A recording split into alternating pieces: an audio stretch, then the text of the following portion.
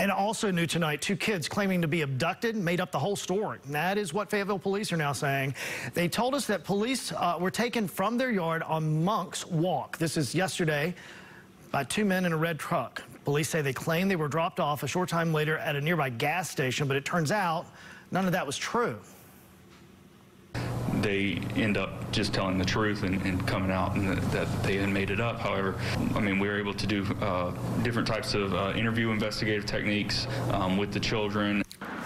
Police looked for the kidnapper, but soon learned there was no abduction.